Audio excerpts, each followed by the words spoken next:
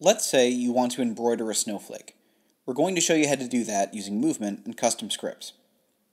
First things first, a little setup. Grab a when flag pressed block and stick a reset block underneath it. This will ensure that the turtle returns to its default position whenever we run our script. Now, our snowflake is going to have 6 branches. All snowflakes are symmetrical, so each of these branches needs to be exactly the same. To achieve this, we could just copy and paste out our code 6 times for each individual branch.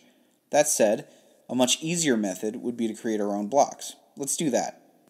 Left-click anywhere on the screen. This should give you the option to make a block. Select it. For now, we're not going to do anything too fancy with our branches. Let's just make a simple line, instructing our turtle to move 100 steps in 10, then negative 100 steps in 10.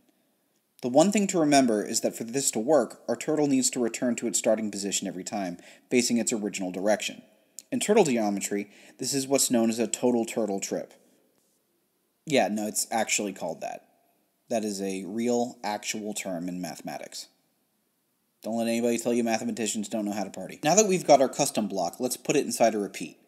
We want 6 arms, so we'll set the repeat to 6. 360 divided by 6 is 60, so we'll have the turtle turn 60 degrees after drawing each arm. Just like that, we have a snowflake. Kind of a boring snowflake, but a snowflake nonetheless. Let's see if we can spice things up a little.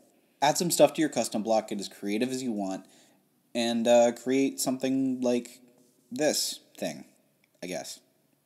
Have fun.